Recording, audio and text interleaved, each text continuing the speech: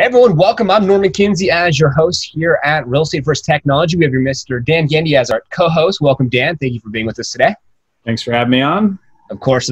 And we have the one, the only. Welcome to Real Estate First Technology. Well, you'll get the inside scoop from top producing real estate professionals all around the country, best practices, techniques, and learn about what technology they're using to drive to ensure their success in this world we call real estate. Only Dino, and he is in San Francisco at Compass. Top 1% agent. He's on fire. And one of our last guests, actually Ina, she is a listing agent 415 and connected us and said, Dino, you got to get on the podcast. So thank you so much for being on the podcast with us today, Dino. No, thank you, Norman. Dan, thank you so much for having me. This is a great pleasure. You know, I don't do these things too often, so it's exciting for me. Definitely novel to be a part of this process. Yeah, and with the shutdown, this gives individuals an opportunity to get some additional exposure and be able to still give back to the community as we want to deep dive into your business and learn what are you doing with technology and also how you're navigating. So we're excited to have you today. No, thank you. No, I'm excited to share. I'm happy to share what I do day to day and how I kind of forecast my business and plan for the future. Awesome. Fantastic. So let's go ahead and get into it. So we know you're in San Francisco. We know you're with Compass. But what got you into the business? How long you been in the business? And do you just serve San Francisco? Kind of just give us some context there. Yeah, absolutely. So I've been in the business. I've been licensed since 2008. So been doing it for a good 11, 12 years now. And I moved out here from Cleveland, Ohio. Yeah, so I grew up in Cleveland. And do you have some Midwest roots, Dan? I'm from Canton. Oh, nice. Cool. Yeah. Awesome. Yeah, Canton McKinley has a great football team, huh? They do. They were my rival. Oh, yeah. Cool.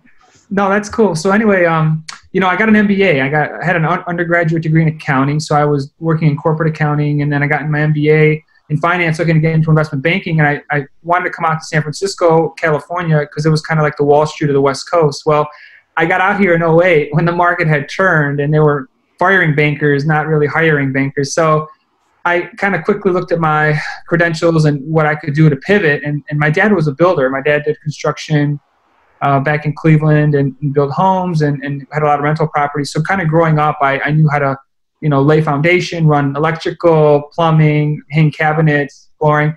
Yeah, so, you know, my folks were immigrants, so they were very resourceful and very hands-on people. And I learned a lot of that back-end stuff, if you will, on the construction side. So I said, look, maybe I'll be a real estate agent. So I got my license within 6 months of being in San Francisco, and I teamed up with a top producing agent, and I networked my butt off. I talked to commercial agents, residential agents, leasing agents. I didn't know where I would fit in because I had an MBA, and I felt with the MBA I was a little bit more analytical. I could work more on the business side of things. But in 2008, 2009, there were very little commercial deals taking place. It was more office space leasing, if anything, but everyone was kind of at a standstill.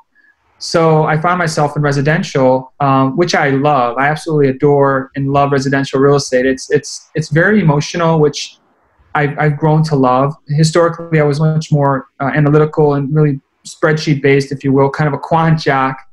But I've really kind of grown into the touchy-feely and emotional side of buying a home because it very much is very emotional because as we see now during this quarantine period, people are really getting a sense of their space, how they live, you know, how they use their kitchen, their rear yard if they have one, you know. So these things matter, and it's really going to transform the way we live looking ahead. And from there, I worked at Coldwell Banker for 4 years. Then from Coldwell Banker, I went on to Vanguard Properties to focus more on the new construction side and with builders and developers. And then Compass came to town, and Compass kind of plucked the better agents in the city and said, look, we have something great going on here. You'd be a good fit culturally. You should come check us out. And sure enough, I did, and I love Compass. I mean, it's all about the agent there. And they treat agents like we treat clients. They put us as agents number one, and they really support us, and they listen to us. So if we have any feedback about the proprietary tools we're using, how we're interfacing with our clients, how we're sharing information, the marketing pieces we're assembling, we share these pieces of feedback, and then they'll make edits and adjustments within days or weeks. Wow. Yeah. That's awesome. Yeah. Sounds like a great company to work for sure. And they came out of nowhere. I mean, it was like, here they are. Yeah. We have a lot of Compass agents that are clients of ours. So they're some of our best. I would say that. Very, very friendly, very hungry, and know what to do. So, in terms of numbers, let's talk numbers. That's your birthday, right?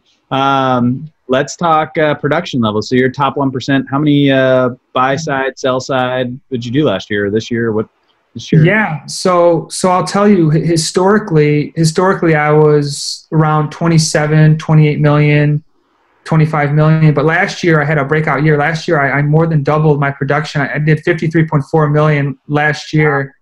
Yeah, it was incredible. And that encompassed 25 transactions. And I'd say 60% of those were on the seller side and about 40% were on the buyer side. And, typically as a new agent in the business, you tend to work with more buyers just because buyers are more readily available and they're a little bit more new to the market. So they kind of trust someone that they kind of get to know on a personal basis. So as new agents get in, they're usually working with buyers. And then on the seller side, sellers typically look for mature, responsible, kind of proven agents, if you will. And I think through the course of me being in this business for 10, 11, 12 years, I've kind of ingrained myself and gained the trust. And I've gotten more seller clients to work with me because this is, a home is the biggest asset in anyone's portfolio for the most part. So you're really entrusted with a lot. And I want to say too, the biggest reason that I've grown, because year over year to double your numbers from 26 million to 53.4 is virtually impossible. It really is. It's especially as a solo agent. I work independently. I don't have a team. I have an assistant who's licensed, who helps me with broker tours and open houses. And then I have a virtual assistant in the Philippines who I absolutely love. She's amazing. She works my hours. She's available. And she helps me on the marketing side and preparation side because there's a lot of operational things that have to get done in the background. But a lot of it, I have a coach. I have a real estate coach. His name is Steve Scholl, and it's performancecoaching.com. And Steve is incredible. I mean, he is just a real go-getter. I mean, he was a linebacker in the NFL. He played in the Super Bowl 17 under Don Shula for the Miami Dolphins. So he is just nice. Yeah, he is an intense guy. He's been around the block. He's coached more agents in this universe than any other real estate coach, than a Tom Ferry or anyone else that's out there. And he just helps kind of guide you and just kind of give you a sense of clarity for me and just the confidence to know that what you're doing is right. Because, I think as agents, there's a lot of different directions you can go. You can start to do postcards and mailers and cold call and do open houses, and people don't really know where they should go in their business or what is their niche. So working with Steve for almost 2 years now, he's really helped empower me to be the agent that I am today. Wow. In terms, let's touch on a little bit of those, like cold calling and the direct mail. So in terms of technology, like what methods are you using to get clients that's been, on the top of the list, right? Top ROI.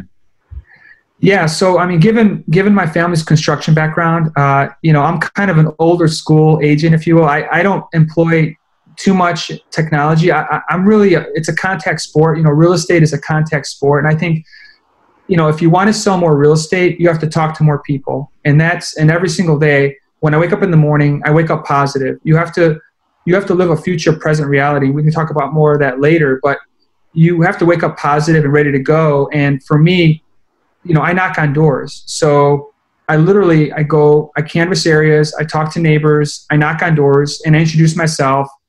And I ask them if there's anything on the real estate side that they might need. They don't have to be ready to buy or sell, but maybe they need a plumber or an electrician or a handyman to come fix a broken faucet or a loose cabinet, or they want to refinish some floors. So just creating value, creating service for people, and really just being available for them. And really, as trite as it might sound, it's really a numbers game. If you want to sell more real estate, you have to talk to more people. And the more people that know you and know about you, chances are they're going to call you and say, oh, I met this Dino guy. He seemed real nice and trustworthy. He seems to know the market. Maybe I'll give him a call to see if he can help me give a sense of value in the home, or give me an appraisal, or put me in touch with a contractor. Nice. That's awesome. And then in automation, I mean, I know as you jumped from either doubling your production, is there technology automation that you're implementing that has helped you, facilitate a more seamless business? Yeah, I mean, I think, with Compass is wonderful because internally we have great support. I mean, I have a marketing advisor that when I get a new listing, we try to brand each home like a PR firm. Like, say, for example, you create a new widget and you go to your marketing department and you say, look, we have to create excitement and branding and a name and a feel, touch and feel around this product. I take my homes and my new listings to my marketing team and internal marketing advisors, and I say, look, how can we position this home to stand out from the others? And so internally within Compass, I sit down with a marketing advisor and we kind of carve out who the buyer is going to be, who we think the buyer is going to be, how should we adjust the interior layout, or the paint colors is the easiest way to go, who should stage the home. I have 5 or 6 different stagers. So I think processy-wise, just having a great marketing advisor internally. And then I use different, we have a transaction coordinator too. So as far as processing the paperwork, getting the disclosure package put together, I have a wonderful transaction coordinator who's very diligent. He follows compliance with CAR and helps me prepare that paperwork with the seller to make sure that we're disclosing everything that we need to disclose to any prospective buyer. So I think having internal people like that kind of help facilitate. And then I use SendGrid, as far as an email campaign program, I use SendGrid, and I send out a weekly email. And I think it's good to stay top of mind with people. So I send out every Saturday morning, I'll send out a weekly news piece about the latest information on the market, whether there's a new high-rise going up or there's a new restaurant opening or an eviction claim that's taking place with a landlord. Love that campaign. Yeah, exactly. So, and that tends to kind of be top of mind. And then I also love LinkedIn. I think LinkedIn for business professionals, I tend to, I went to a Jesuit university, so I try to connect with people who went to other Jesuit universities throughout the country. I think there's about 28 Jesuit universities. So we have a common thread there. And I try to really connect with people because you're trying to be of service to others. We're in the Jesuit motto, men and women for others. And that's really what I try to employ and connect with people, because we're very like-minded and being of service and helping. They don't have to be necessarily less fortunate, but just helping someone with anything that they might be dealing with or having a challenge with. So LinkedIn's been a great tool for me too, just to kind of get in front of people and stay relevant. Thank you. Awesome. Yeah, Thank you so much. And I'm going to go a little off script just because of the times that we're in. So is LinkedIn, because you said as soon as you wake up, I love the fact that you said you have that positive mindset. You wake up, you want to talk to as many people as you can, do the door knocking, circle back. Is there anything I can do to be of service? So now with the whole stand in place, COVID-19, these ordinance, how are you then now touching and reaching people? Is it LinkedIn, or are you now more on social media? Like, how are you navigating? That's a great question. That's a great question. I mean, I certainly am not doing any door knocking, unfortunately, right now. It's passed up. Yeah, exactly. But I am doing more LinkedIn for sure, and being in touch with folks there. And then I'm following up a lot with past clients. I'm really staying in touch. I think a lot of this, to really be successful in real estate, it's a repeat and referral business. So you really have to take care of your existing clients. And if you really want to excel, you really have to take to heart the fact that it's a repeat and referral business. So what I do is I follow up with past clients regularly. I'll touch base with them. I'll send them something in the mail. Hey, I'm thinking of you. Here's something for your dog, or hey, congrats on your first baby. Here's something for Kids Are Us, or what have you. But I just always follow up with past clients and current clients, and just even with my existing clients, just staying in front of them and being of service and letting them know that I'm available. If they need anything. And then just, when I'm out and about, just keeping my eyes peeled. I'll tell you a quick story. Earlier this year, I was door knocking, and I came across a home here in Noe Valley that was being nearly done in construction. And I went to the house and I went inside. Typically I just kind of walk in like I own the place, because you have to walk in with some conviction. And I walked in the backyard and there was 2 guys working in landscaping, and I said, hey, who's the owner? Can you share me his information with me? Do you know if they're going to be moving in or selling? And long story short, the owner was actually outside in his car on the phone. He came out, got to talking to him, and try to get a listing and relationship with him, but he had already been talking to a few agents. And then I stayed in touch, and we had a great rapport. About 3 weeks later, I got a call from a past client who I met 4 years ago, and he said, I'm looking for something in the area. Do you know of anything? And I said, actually, I know of something that's exactly what you're looking for. And we got a deal done off market for $6.3 million. Just by door knocking, just by staying in front of people and just kind of keeping stuff top of mind. And it was just when the quarantine period was getting kicked off. So it was incredible how it all came to be. And my client got an incredible deal because it was off market, and the way we structured it was wonderful. And really both buyer and seller were truly happy. So, wow. That brings up a good point real quick, is that anyone can sell real estate, right, and put it on the MLS. But to be a really good agent, you play your database and you play matchmaker. I have a property, or I can find you a property. Let me deep into my database. Oh, wait, I met somebody. Connect the dots. Play matchmaker. That's how you make the most money. It is. Yeah, that's right. And that's where you create value. Anyone can go on the MLS and look at, run a search and see what comes up and, forward it or whatever. But to really be in the market, that's why real estate's a local business. You want to work with somebody that's local. Look, I don't do much in the North Bay, South Bay, East Bay, unless I have very dear clients who are adamant about working with me. It's a disservice, frankly, to some degree if I work with them in that market, because I'm just not in touch as I am with San Francisco. So.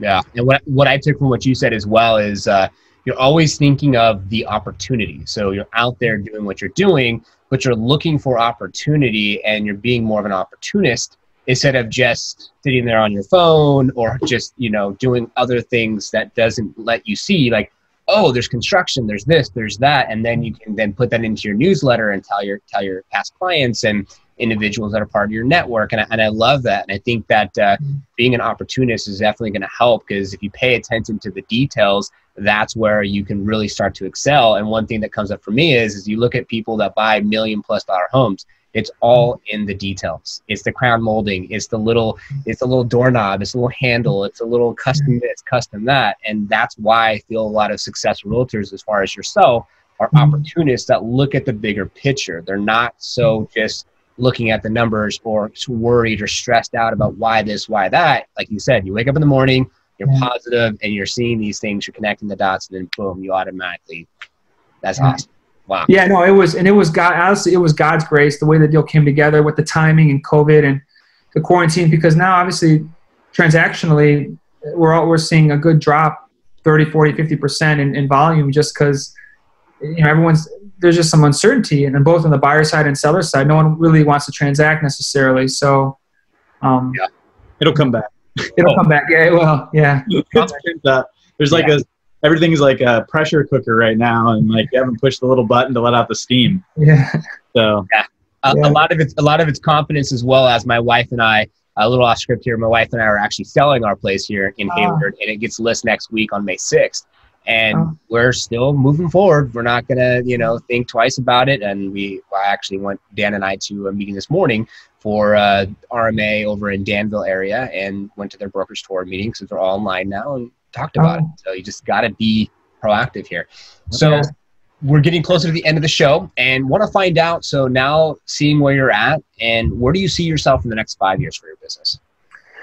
Yeah, so that's a great question. I want to expand my team. I think I want to create more of a presence. And I think too, just getting more into the development side too, being more of a developer and kind of getting into the construction side, just because I know and I understand how the planning department works and how the building department works. And I have so many relationships with electricians and plumbers and contractors that it'd be great. And it's kind of fun to kind of get involved with a project and kind of reshape it and recarve it. And you're helping the community, because there's so many homes. I mean, homes in San Francisco are over 100 years old, and there's beautiful Edwardians, Victorians that need some attention and love. And to be able to be a part of that history and to be a part of the renovation and to share that with somebody and to have a buyer come in and to really enjoy what you've done and to love it and to make it their home, I mean, it says a lot. So I think for me, I'd love to build my real estate practice with quality folks that have, good efficacy, good fundamentals, are very competent, very trustworthy, and then just kind of get more into the development side of things, would be great. You know, I think this is a lifestyle business, you know, and that's what I love about real estate. It's like, if you're a physician, you know, you go to a cocktail party and you start to talk to somebody and you tell them that you're a physician. They're like, oh, you know what? I've always had this back pain. What do you know? So it's like, it's similar to like real estate. You're at a cocktail party and you get to talking and someone learns you're a real estate agent and they'll be like, oh, did you see that house that traded? Or what did you think about the finishes at that house? And so it's always a constant discussion around it, which is fun. That's cool. Yeah. Awesome. Yeah. And last question for me, I really love asking this question, is what are some 1 or 2 tips that you would give an agent that just got licensed to get the ball rolling, get out there and make it happen? Well, I think that's a great question, Dan. I think, you know, if I were a brand new agent, I think what I would do is I would identify, you know, I would pull a ranking report of the top 10 agents in your market. And I would say, look, who are the top 10 agents? And I would do some background on each individual and see where you culturally fit, maybe top 20, and see where would you culturally fit. And then you need to get in front of that agent and you need to want to join their team and figure out how you can be a part of their team. And if that means working for 6 months for free or 9 months for free, then you do that, because that's what I did. And I learned so much with that top agent. You see more deals, you meet vendors. I mean, you know who to work with, you know who not to work with. On the inspection side, for example, different things with soil, geotechnical, etc. There's just so much to learn in this business. I mean, you wear so many hats that you want to find out who the top agents are and then try to get in their team to do whatever they need you to do. And then I also think just keeping your head on straight. I think this can be such a lonely business. You know, being a real estate agent can be a very lonely business. You're out there every single day, and you're not a corporate structure where you go in and you have a manager and you have a subordinate staff associate person that you can kind of bounce ideas off of. So you really have to have your head on straight. And I think you have to read good books. I think, you know, Ryan Holiday is a great author. You know, he wrote Stillness is the Key, Ego is the Enemy, An Obstacle is the Way. You know, 3 great books. I think if you read Ryan Holiday's books, Joe Dispenza, Becoming Supernatural, he wrote a great book. You know, it just talks about living a future present reality, you know, asking yourself, what do you see yourself doing, like you asked, in 5 years, and kind of living that today. And it's all about emotion. You know, you really have to feel it. You have to feel it now, because you have to think greater than you feel. You know, like sometimes you wake up and you're not feeling that great. Well, you have to think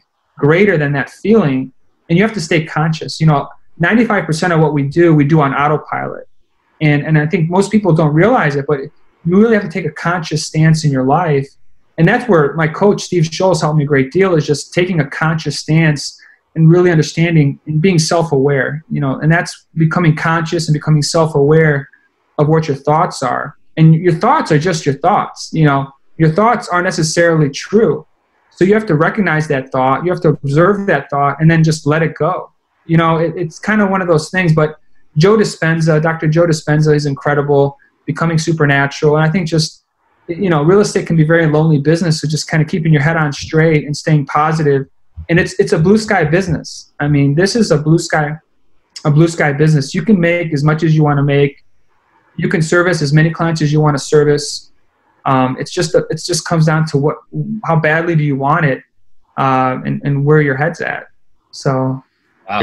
Great advice, man. Appreciate it. Yeah, that was huge. And yeah, Dr. Joe Dispenza is pretty amazing. My wife and I got into that. And go ahead, Dan. I was going to say, and you answered the next question. You read our mind. When it just seamlessly flows. I like that. So offline, we'll have to connect there. You know, so fantastic. You already gave some good books. That's fantastic. And if you want to give any more, you're more than welcome. And the last question from us is you know, what would you like to say in closings for our viewers and listeners out there to take from today's episode? No, thank you, Norman, Dan. I mean, really appreciate this opportunity. It's been a lot of fun. And I think, you know, just you know, live life and enjoy yourselves. And I think, you know, whatever is important to you, make it a focus. And I think you can have anything you want. I really, really believe that. So I just encourage everyone to stay positive and just know that we're going to get through whatever it is we're dealing with today. You know, everything comes to pass. And just keep that close and dear to your heart, and just know that we'll persevere. And there's no reason to get down in the dumps about anything. Just keep your head up and just look on forward, look ahead. So. Wow, that's awesome. No, very selfless way to end the episode. We have some that are like, join my team, and some of the other things about listings or follow them on social.